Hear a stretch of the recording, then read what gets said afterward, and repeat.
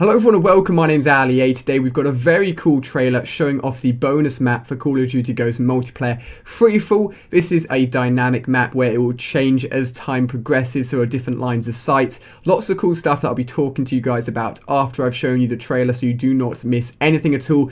We literally have a few days until Call of Duty launches on November the 5th. Make sure you're subscribed and ready for videos on that day. I'm going to have a ton of awesome stuff for you guys, but without further ado, let's jump into the video.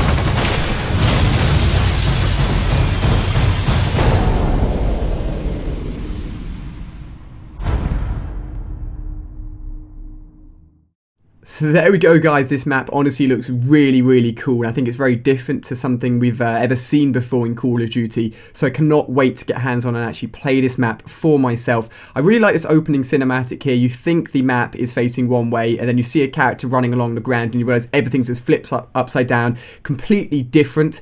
This looks very nice. I'd assume this would all be taken from next generation console build of the game. So it looks fantastic, and this game will be launching on November the 5th and current gen, and then I'll be covering it again when it launches for the next generation consoles, just to show you guys comparisons, etc. But as I said at the beginning of the video, at the moment this is only a bonus pre-order map. However, for the maps like Nuketown Zombies, Nuketown 2025, they all became available to everyone at a later date.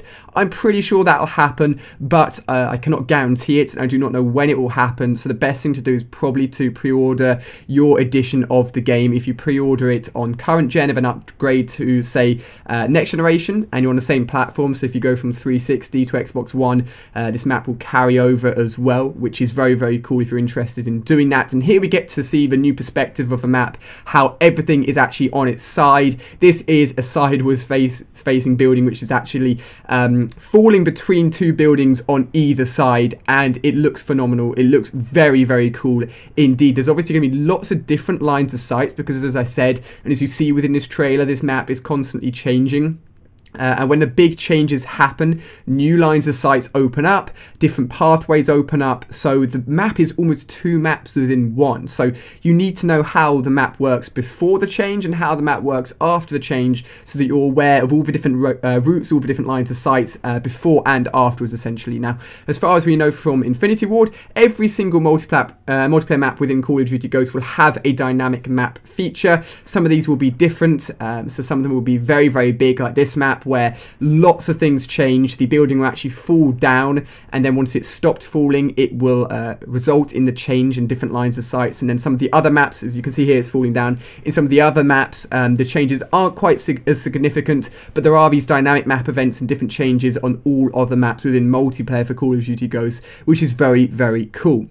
Now within this trailer we get to see some unusual sights. We get to see a throwing knife coming back, which is very awesome as well, and these will be shown in a second and I'll talk you through them. But just this game looks very good. I think we've seen Call of Duty on all of the current gen consoles now for a long time, many years, and this honestly stands out to me as looking a lot nicer than any of the previous Call of Duty games. Here we get a look at a very neat little falling spot where you can actually drop down and land on the floor underneath you, and this user is using one of the more unusual attachments or scopes, which doesn't let you see through walls, but if they are in your line of sight and they're not behind cover, they will be highlighted around the edge of their body, so very good for picking out enemies at slightly longer distances that you wouldn't necessarily be able to see quite as easier.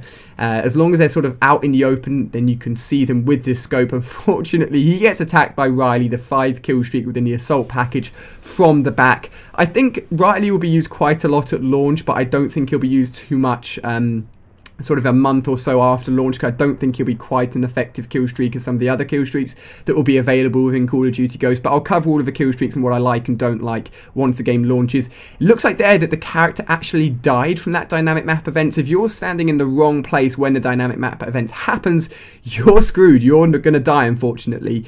Here we see something very, very cool. So what initially was not a line of sight with that massive piece of brick going through the middle, once the dynamic map event happens, that brick then falls down and results in a new line of sight where the enemy can be shot easily, and the sniper gets a very clear line of sight and a free kill, essentially. So as I said, I'm going to make you guys aware of these differences and changes once the dynamic map events happen, once the game launches on November the 5th here on my channel. Here we can see one of the kill streaks, a Juggernaut with a riot shield pushing forward. Another thing to note, just in case you guys haven't seen all of my videos recently, because there has been a lot of information to catch up with, the actual visual design and look of your characters can be customized and changed via unlocking things through operations. Operations being the new form of challenges within Call of Duty Ghosts. The operations won't give you XP, they will unlock, however, these visual bonuses. Here we get a very, very cool look at an RPG flying through one of these tubes, one of the parts of the map. Here we get to see the actual throwing knife in action, so we know it's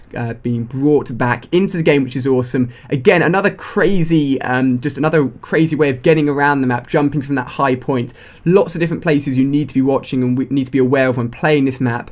And as I said many times, it visually does look very, very cool. Here you get to see the slide feature within multiplayer, slide feature and lean feature being 2 new features for the console version. We've had the lean feature in previous Call of Duties on PC, but that's new for console version as well. This brings us to the end of this trailer, which is absolutely awesome. Hopefully you guys enjoyed it. Give it a thumbs up if you have, and if you haven't seen any of my recent videos, there's been so much information covering ranking up within multiplayer, the new extinction mode, tons of details on that, camos within multiplayer, loads and loads of awesome stuff that can all be found on screen by clicking the annotations or clicking the link in the description if you're on a mobile device. But thank you so much for watching, guys. Get ready for November the 5th. Make sure you're here on my channel for videos, and I'll see you guys then.